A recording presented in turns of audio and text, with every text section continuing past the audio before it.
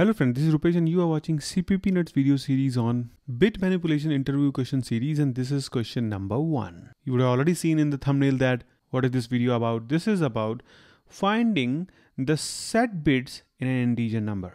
What is that? If your number is 1, then the binary representation of this is 001. I mean if we consider 3-bit representation.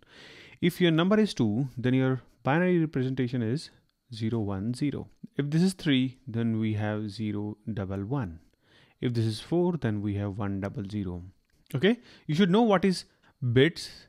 So that is the prerequisite. So as you can see that if you have this number 3, we have 2 set bits. So this is set bit 1 and 1. And if this is 0, meaning it is not set. So let's understand this with the example of 3. Okay, we know 3 is having 2 set bits right here. So the traditional way is I'll have a while loop till x, and x, I can have a count or a variable set is equal to x modulo division 2.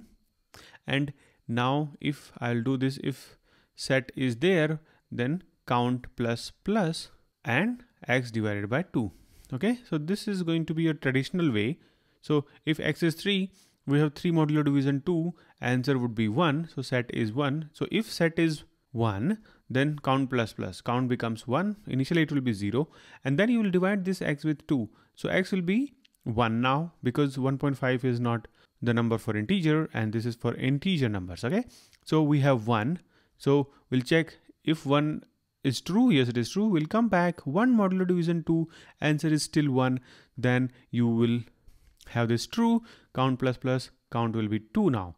See, count is 2 now, and then we'll come here, 1 divided by 2, this time it is going to be 0, and then we'll check, is this 1? Is this true? No, it is not. We'll break the loop and our count is 2 now. So this is a traditional way, and the problem is you have this modulo operator, which is a costly process, okay? This is really very costly. It really does what it says. Do we have some better way? And the answer is bit manipulation. Let me show you that. Now we have the same while loop, x is 3, let's say we have count is equal to 0 for now. We'll come inside this and we have this if. If x and operation 1 is true, then we have this count plus plus. Otherwise, what we'll do, x is equal to x, right shift 1, that's it. This is the whole magic. I have already explained you like how to find if some number is odd or even. Okay, so see, your 3 is odd. Okay, so 0 1 1. Now if you will AND this with, let's say I'm writing it like this, 0 0 1, the AND would be 0 0 1 again. So this tells that this particular number is set.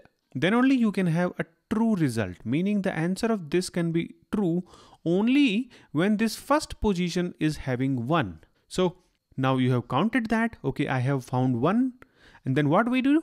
We have done this right shift on this number, so this number is changed now. Now x is right shifted. So if 3, which is 100, is right shifted once, then the answer is 001.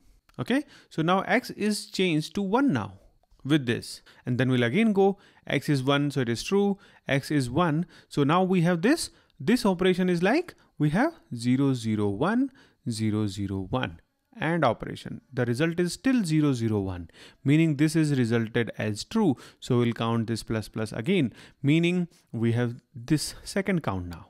So we'll come down, x is right shifted 1 time, this will become 0 now. So this 1 is gone. So we have 0 0 0, x is 0 now. We'll go and check x is 0. Yes, we'll break the loop and our count is 2. Okay, we incremented 2 times. So it was easy, right? Just do the right shift and check if your last bit is still set, then you have 1 in that and you keep counting. Correct, right?